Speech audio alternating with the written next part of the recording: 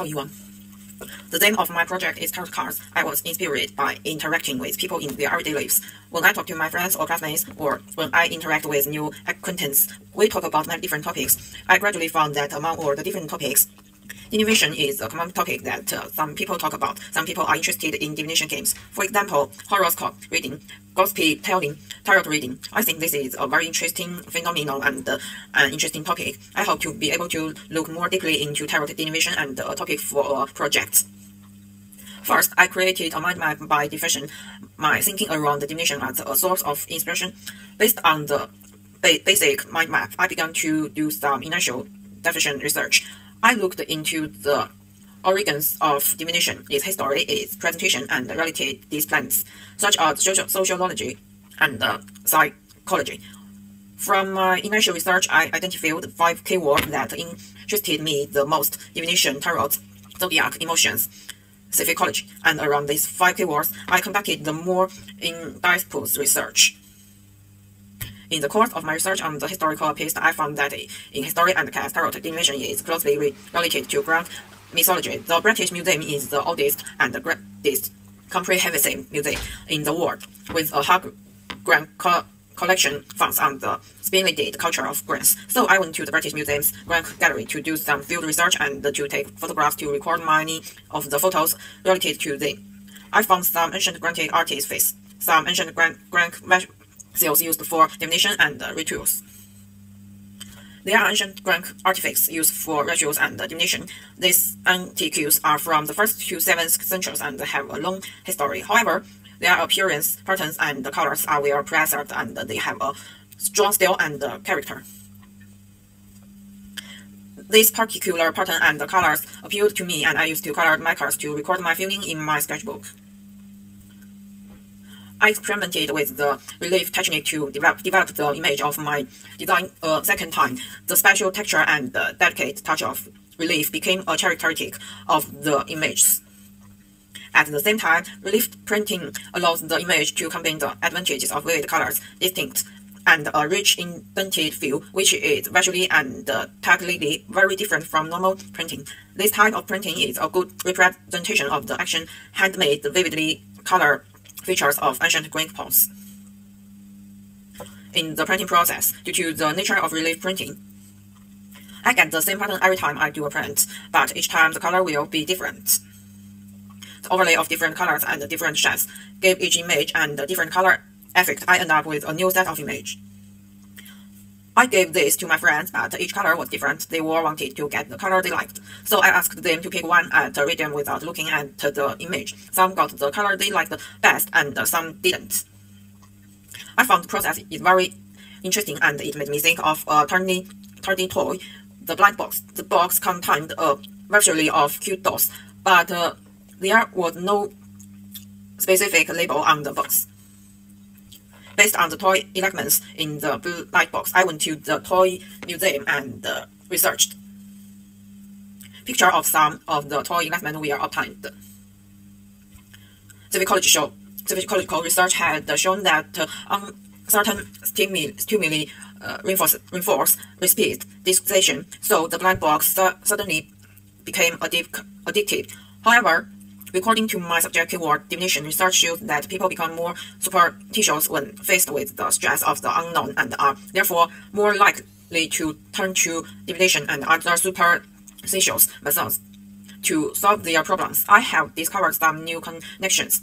The tarot divination game and the blind box game both have uncertainty and the unknown. I see a lot of similarities between the ancient game of tarot and the modern turn-day toy games of the blind box. And the blind box are like symbols of the past and the present. People say psychological stimulation and comfort in the face of stress and the unknown, both in the past and in the present. I will continue to dive into tarot and the blind box. Firstly, I researched the history and origins of tarot cards in different cultures and the graphic design of tarot cards by different artists. During this stage of my research, I collected many references to images from different styles and apparels, which I quoted and I used in different ways to create the new image.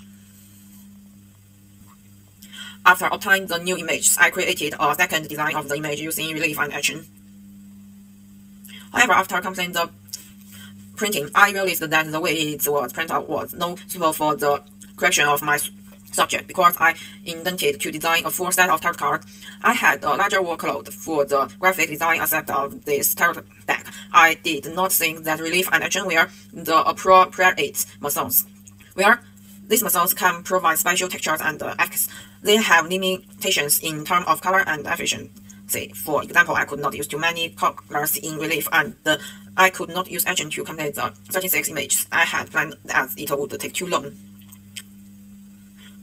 So, I continued with other research on the subject, and I hope that I could find new skills in image stars more research. So I started my research for the keywords zodiac, which is an important element in the tarot. I found the famous poster work in the illustrator Mocha zodiac. In the research I have completed, I have been given many new images. I observed that these images have rich and vivid colors.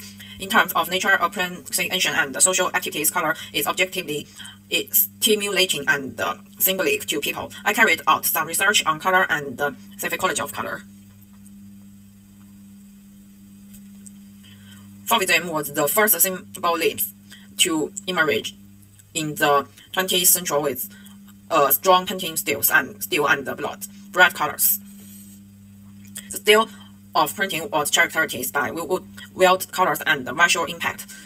It was used to plant blood and strong colors, such as red, blues, greens, and yellows. They have absorbed the expressions of primitive African, Polynesia, Central and South America art, using simple line and the block of color to express their strong emotions.